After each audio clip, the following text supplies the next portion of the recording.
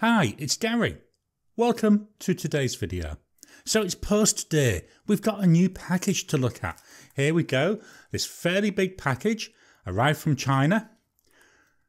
Really well packed by the look of it. So why not join me now down on the mat and we'll unpack this together, see what's in it. Assuming it's a pen, I'll ink it up, do a writing sample and give you my initial first impressions.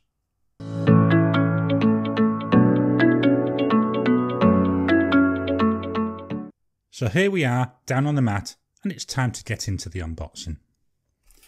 We'll quickly open up the package. It's really well sealed.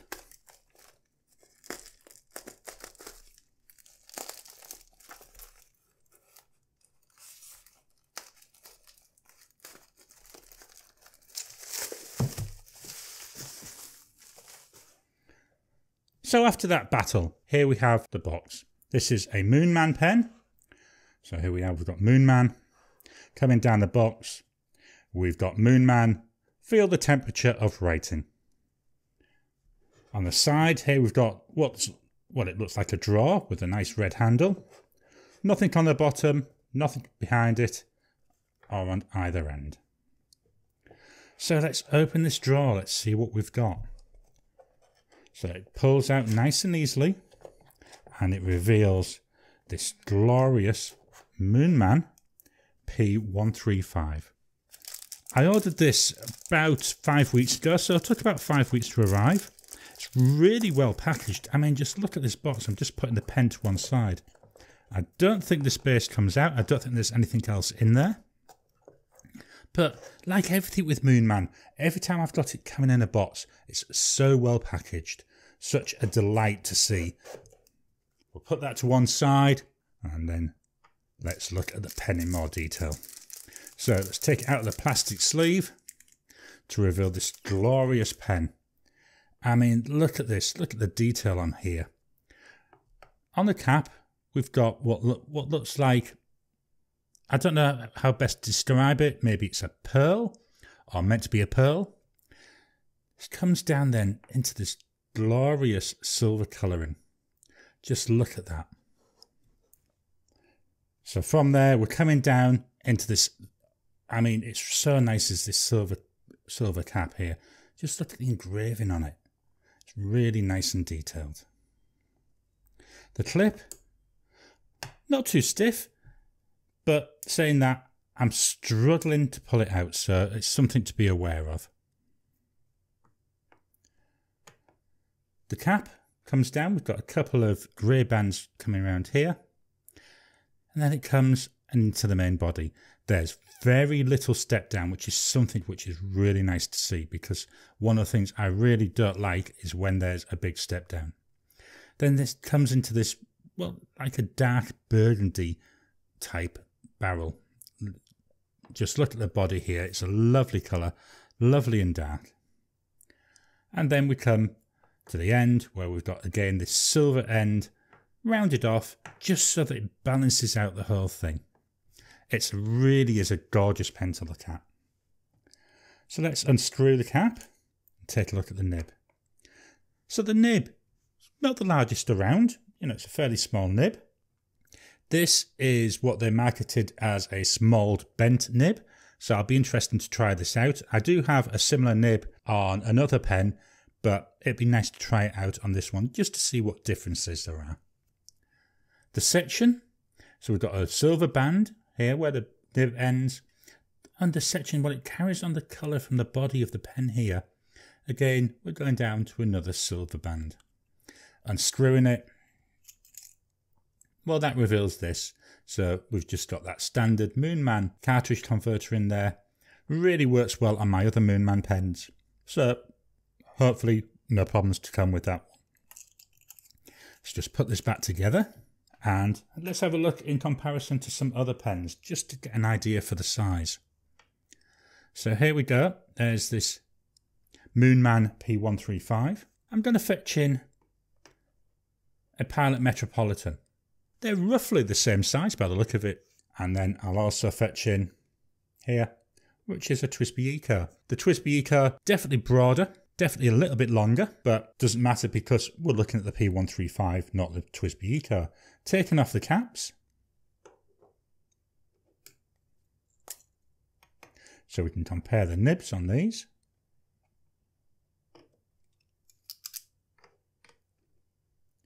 Well, the nib size, again, I think they're very much the same. I can't see too much of a difference from here. So I'm thinking it's a number 5 style nib. Let's put these all away. And we'll look at the ink that I'm going to be using. So the ink today is this one. It's from Colorverse and it's Dark Energy. Now, I try to pick my inks before I open the pen, so I have to base it on what I can see from photos. On this one, doesn't look too bad. Looks very similar. So I think this is going to be a good match for this pen, but we're going to give it a try. I like to try lots of different inks when I'm first trying out my pen for over that first few weeks, just to make sure and see which ones really work well in it. So let's fetch in the ink and let's ink it up. Here we go. This is a present that my wife got me because she was fed up with my ink samples going all over. She got this from the local thrift shop, and we've just got something in there just to hold that sample bottle. So with a pen, we go 1, 1 1/4, 1 1/2 times to take that cap off. So not too bad. Unscrew the body again. Let's take the lid off this ink.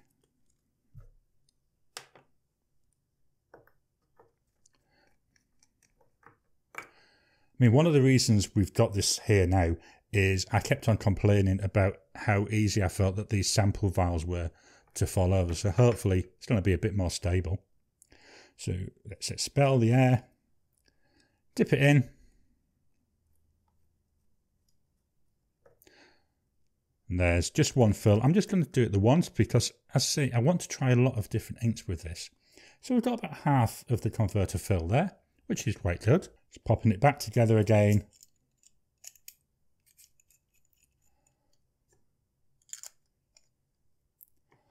Pop the lid on that ink.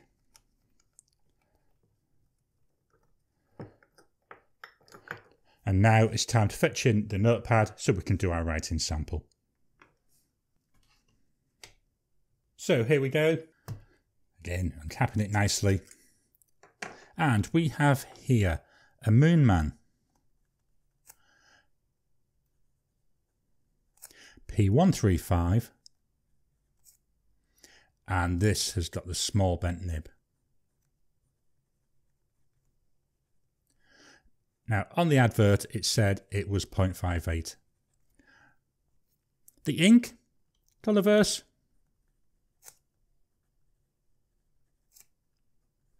Dark Energy. I love the Colorverse inks. I love the way that they name them. You know, it really makes them feel different. So let's look at our drying times. So here we go. This is immediate. So it's not an overly dry ink, but it's also not overly wet. I'm now going to leave it for 10 seconds.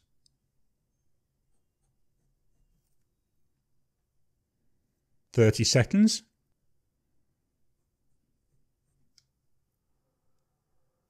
Still got a bit of wetness in there, isn't there? So let's leave it now for 1 minute. And after a minute, yep, that's nice and dry now. You know, I've wiped over it a few times to get a little bit to come off. My hands are fairly sweaty because it's a very hot day today here in Perth. So there's a lot of sweat on my hands. So after a minute, yep, it's nice and dry. So I'm going to now do another writing sample. This time I'm going to move the microphone so it's close to the paper so you can hear me writing.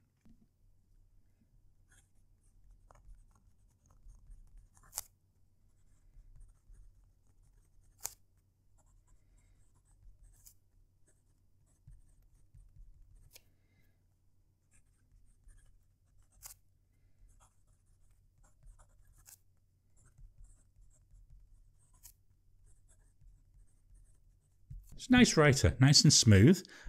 I'm not getting a lot of feedback coming from it, so that's something I'll have to get used to because I do like a little bit of feedback in my pens.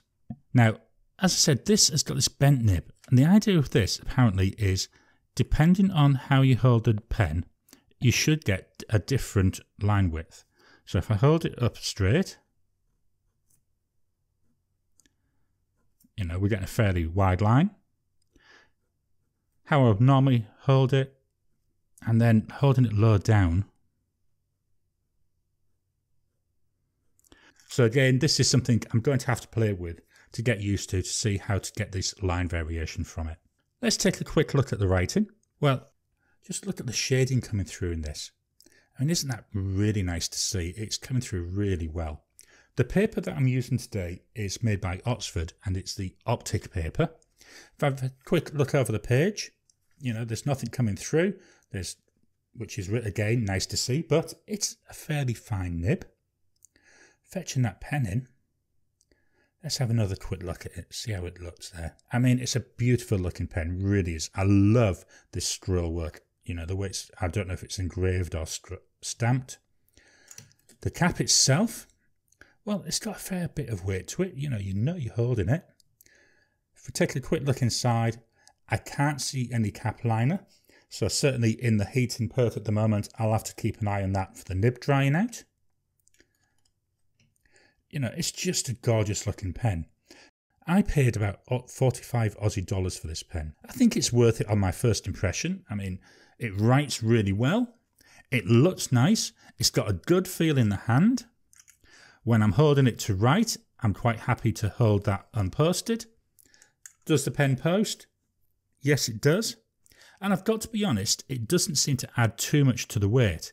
So it's something I think I could quite happily carry on writing with. You know, let's just do a few.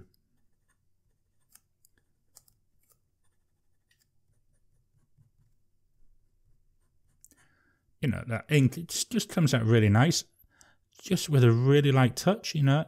I aren't really pressing on the pen, I'm just letting it sit in my hand. It's still writing nicely. So yeah, really nice pen there. Looking forward to trying this out. So I hope you've enjoyed today's video. If you have, please give it a like, hit that thumbs up button, let people know that you like the video.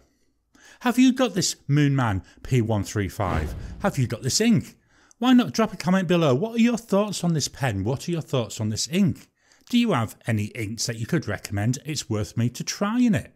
I'd love to hear your comments. I'd love to kickstart that conversation. If you haven't already, please subscribe to my channel so that you can get new videos as I release them. I'll talk to you again soon.